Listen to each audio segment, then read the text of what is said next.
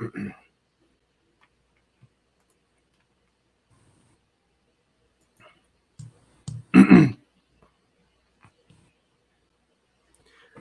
welcome back, everyone.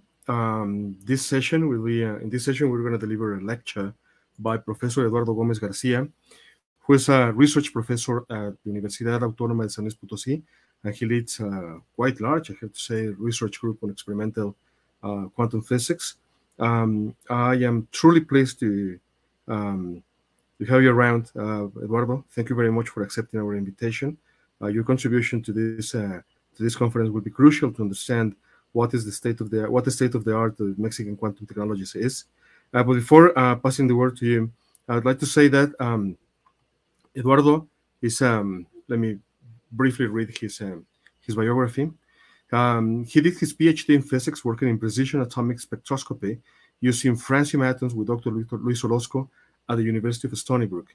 Then he continued with a postdoc working with excitations in sodium Bose Einstein Condensates with Dr. Paul Lett, at the National Institute of Standards and Technology as part of the group of Dr. William Phillips. He has been a faculty member of the Autonomous University of San Luis Potosi since 2007. He started the Cold Atoms Lab that uses laser cooling techniques for precision measurements, and in particular, he works in converting the atoms into very sensitive devices that measure the gravitational acceleration. Eduardo has received a number of awards for his work. For example, he got the most prestigious Cátedra Marcos Moschinsky. He's also been awarded the Research Award of the Academia Mexicana de Ciencias in the area of exact sciences and the Tandem Award.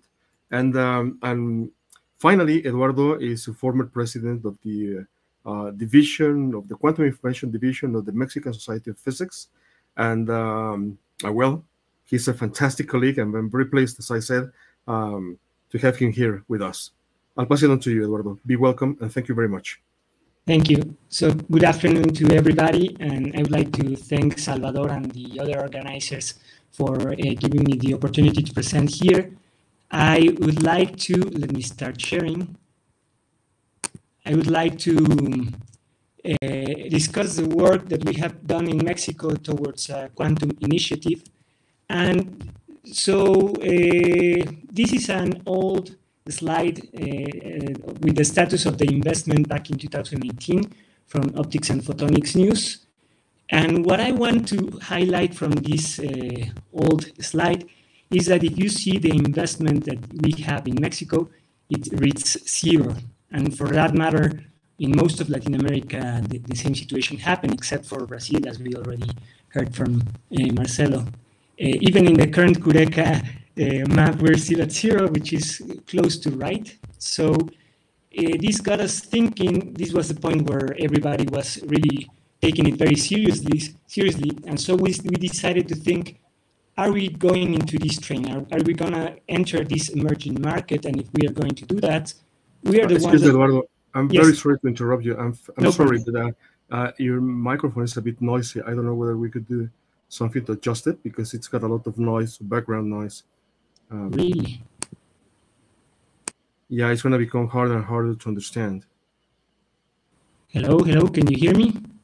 Yeah, with the same noise, it's as if the vibrations of your voice were actually having an impact on the... not. How about like this? Is it better, or is it the same? Kind of the same.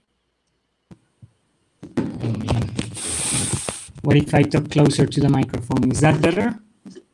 It's going to be a bit noisy, but I think it's going to be clearer too, because your voice is louder. Thank you very much. Okay, sorry about that. It was working fine before. I don't know what happened. So please interrupt me if something is not clearly heard. So we decided to get into to see if we can do something about it to enter this market. So before I tell you about what we concluded, I would like to give you an overview of the background of the Mexican quantum science. Probably the first landmark was in 2007. Is this a little bit better, Salvador, for the understanding? Yeah, I don't know if you had some headphones. That would be really helpful. That's okay, weird. Don't worry, then go ahead. As long as you're close to the mic, we shall be able to understand. Thank you. Okay, so the first important landmark was in 2007, where the Division of Quantum Information of the Mexican Physical Society was created. And an important thing from this time was that this allowed the community to get together once a year for the conference of the division, and we started talking to each other. This was done in part because of the efforts of our theoretical colleagues. There were not that many experimental groups at that time, so it was clear that we needed to push that a little bit more.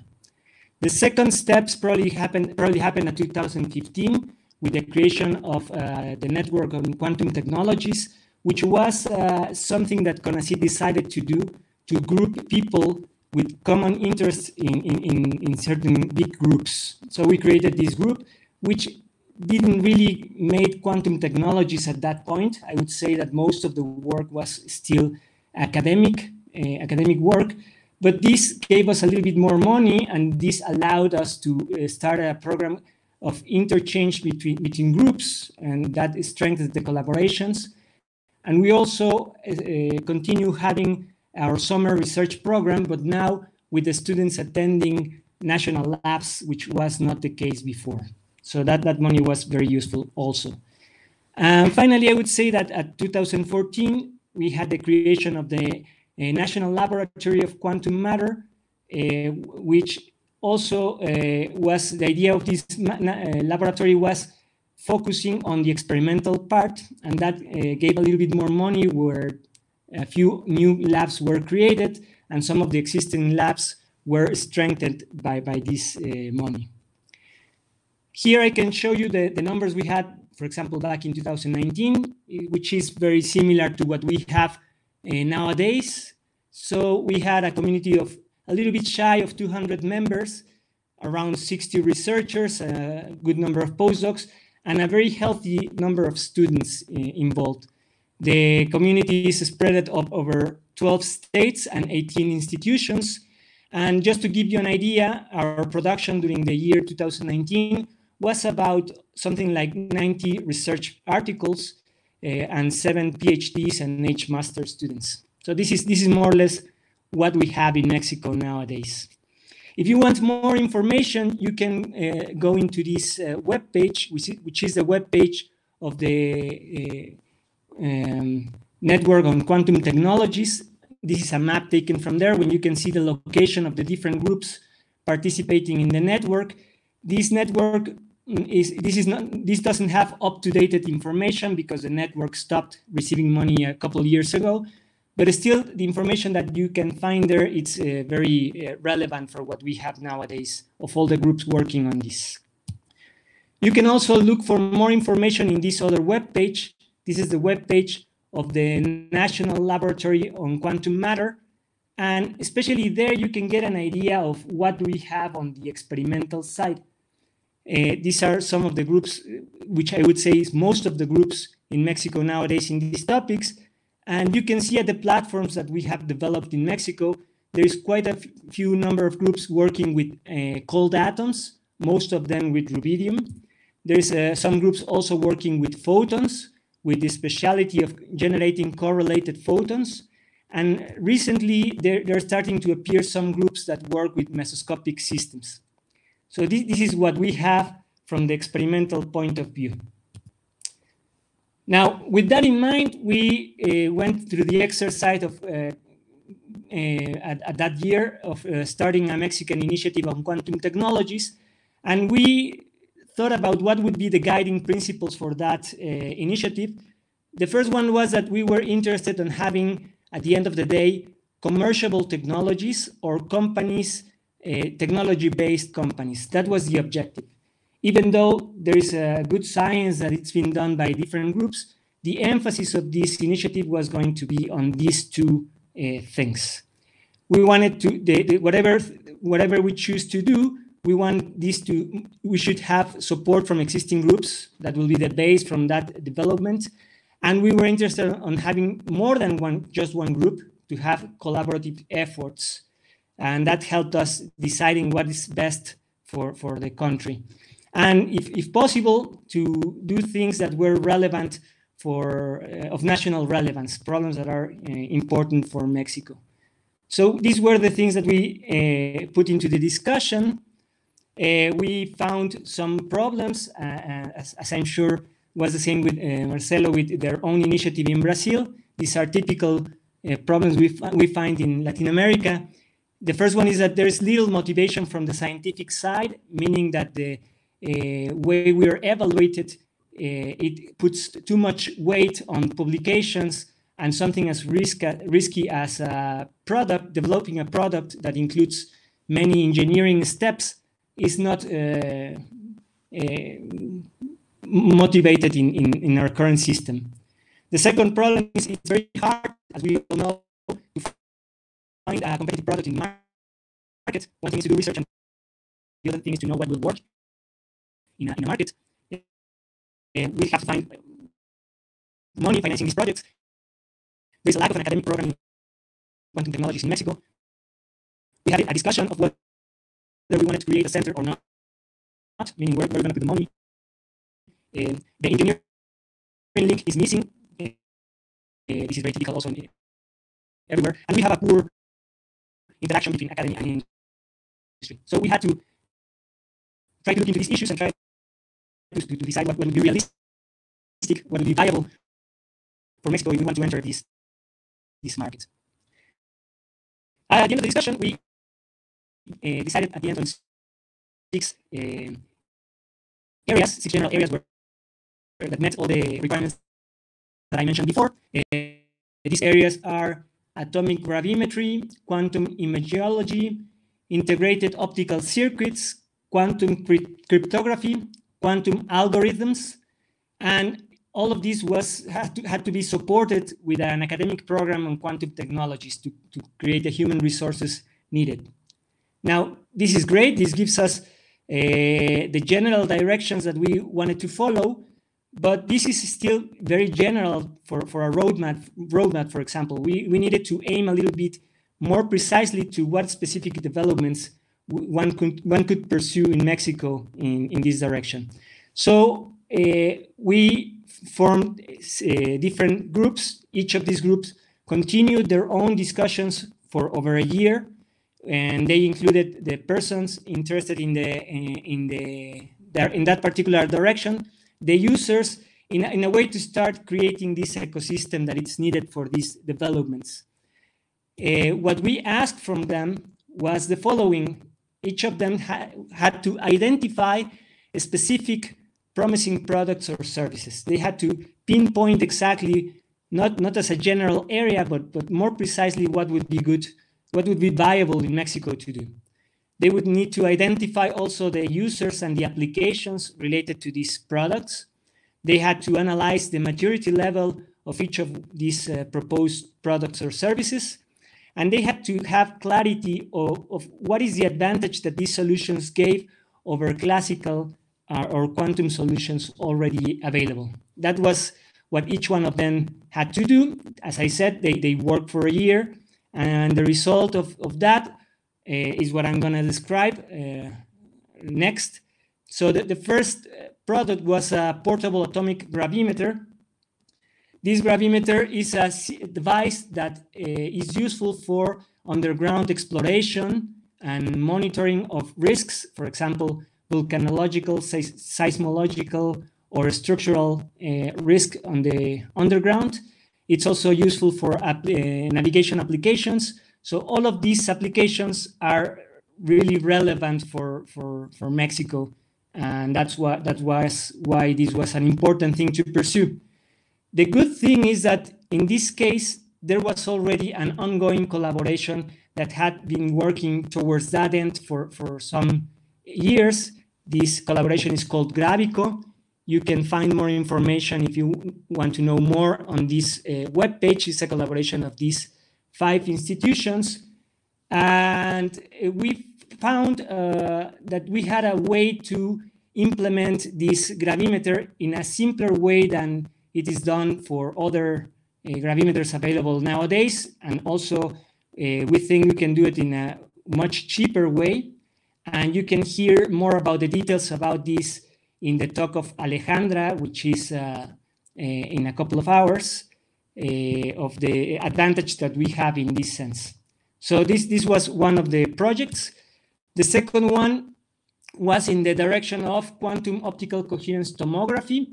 Here are the institutions related to this project, and we already heard about it in the morning session with the talk of Dorian. Here, in order to do these devices, what you need is to have a mirror that needs to move to get the tomography signal. But turns out that they have done excellent work in Mexico towards replacing the movement of the mirror and instead going into the spectral regime and getting these measurements free of mirror motion. What that means is that what would take you several minutes to achieve, you can now get it in a much smaller time because you're not limited by the motion of a mechanical object. This is certainly much more realistic for applications because you don't want to have the patient sitting many minutes in front of the device to get the image. So this is also another project that is well advanced. They even have a patent, and they have many applications in ophthalmology, cardiology, dermatology, etc. The third one was in the direction of integrated quantum sensors. Again, this is the group of people working in this project. This is a transverse project in the sense that it not only creates products on its own, but it's also something that all the other ones can take advantage of. For example, if I want to do one of the previous two, I would like at the end of the day to make a very compact setup to take it with me. And this is where these systems will be very, very helpful. Here we're taking advantage from the fact that in Mexico there is a network of clean rooms that we can use. And they have started making devices. They have demonstrated a quantum gate with 1 bit. And so this is also very well on their way. The next one is in the direction of quantum cryptography. Quantum cryptography is very well developed around the world. These again are the institutions related to these ones, so supporting this one. Here we would like to have our own turnkey QKD system that is manufactured in Mexico, so it will have service also in Mexico, which would be an advantage. But also it's important to have it because of reasons of national security. This will also be strengthened by adding to these quantum memories, probably made out of cesium or rubidium, and quantum number generators. All of these fall into this category of quantum cryptography. Next, we have the quantum algorithms section that is supported by these institutions. Here, we're not really aiming towards doing the experimental part of quantum computing, like the IBM machine here. Instead, it is producing the algorithms that can take advantage of that. One first project that we can do to start with this would be the study of phenotypes, of new phenotypes that has applications in biology and medicine. Salvador, our chair, is in charge of this part and knows much more than I can tell you, so you can ask him. Here, actually, an interesting story is that this part started in the previous Quantum-Latino, where I was glad to hear about this Mexican company called Quantum Works that was not thinking of doing products and services. They were already doing that. So it was clear to us that it was important to add this to the mix. Also, there was this connection with the Mexican government of the government of Mexico City, that they were very well aware of these applications. So it was very important to include them. Finally, supporting all this, we want to have an academic program, a diplomat in quantum technologies. For this one, we're aiming for students both from engineering and undergraduate programs related to physics. We want a program that is decentralized, The institutions here are the institutions that are already participating or willing to participate in this program, so that if somebody wants to learn from cold atoms or from photons or all of them, you can do them because there is participants with all the platforms available. It will have 1 year duration. It will be modular. You can decide which kind of specialization you want, and it will become a graduation option in some institutions. So this slide then summarizes what we have then for the Mexican Initiative on Quantum Technologies. On the vertical axis, I'm showing you the platforms that we have for quantum technologies.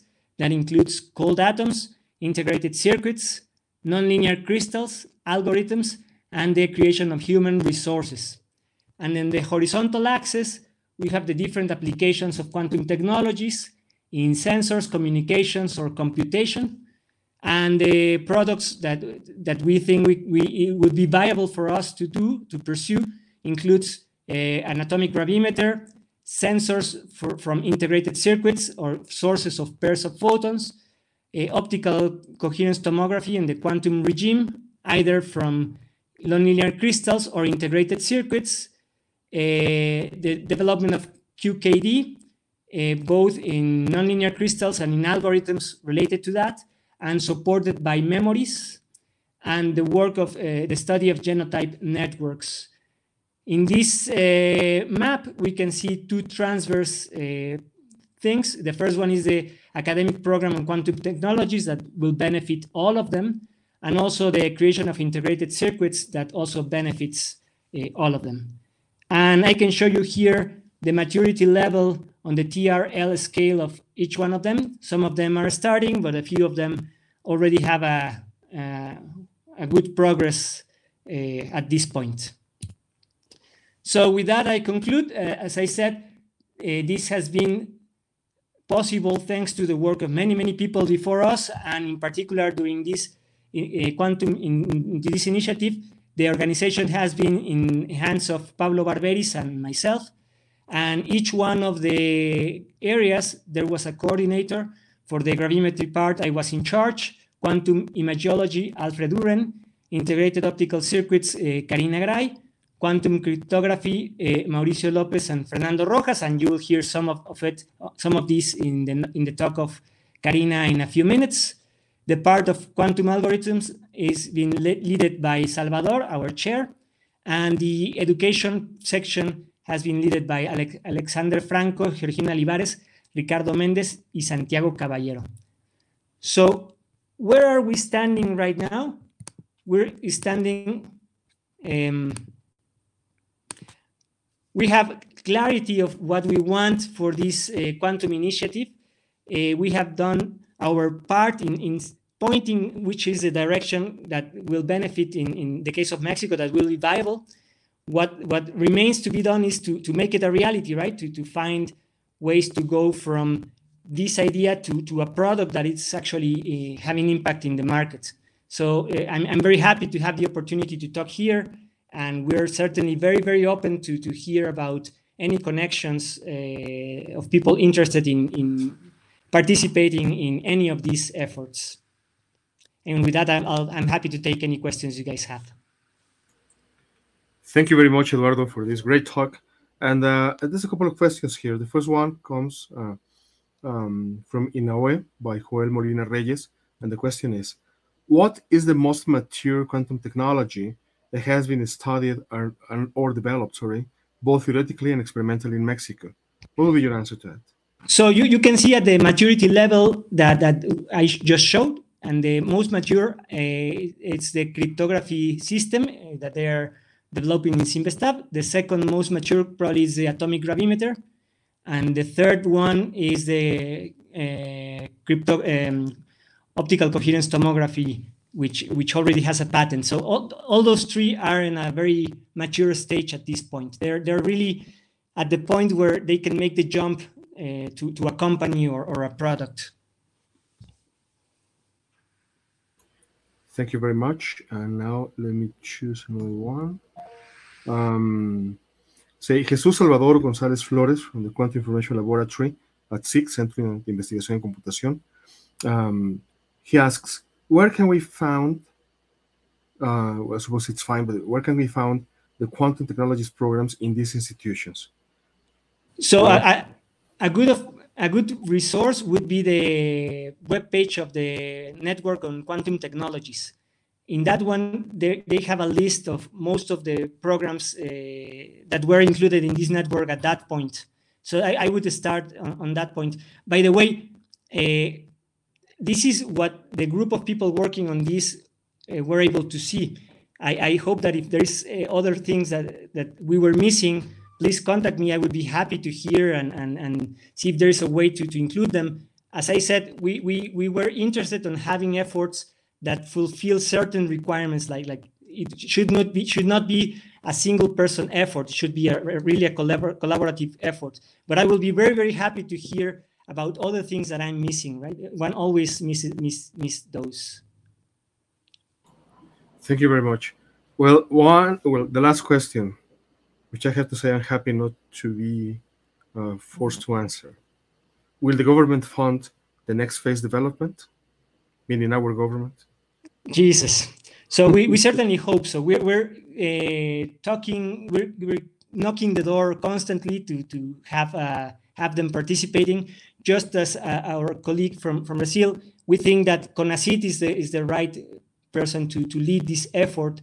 But if that doesn't happen, we want to really make it happen. So we are looking for external investors, people who believe this could work. And I certainly find that there's some very mature things going on that could lead to interesting products in the near future. Indeed, yeah. Well, Eduardo, thank you very much again for joining us. I truly appreciate the time and effort you have delivered with your talk. Thanks for sharing with us all this. Basically, most of the things. I would say that at a very well-organized level, we Mexicans have been able to work on, and you've been able to summarize in such a brilliant lecture. Thank you very much. Thank you very much. See you. Bye-bye. Bye. And now, please, as for the audience, I would like to invite you to go to the virtual space in which Professor Karina Jimenez Garcia will deliver a talk about the quantum technologies that are being developed at CIMBESTAB, at CIMBESTAB, sorry. I tend to forget the names and the acronyms when I speak in public, so it's CIMBESTAB, Centro de Estudios y Investigaciones Avanzadas. Okay, see you in a couple of minutes.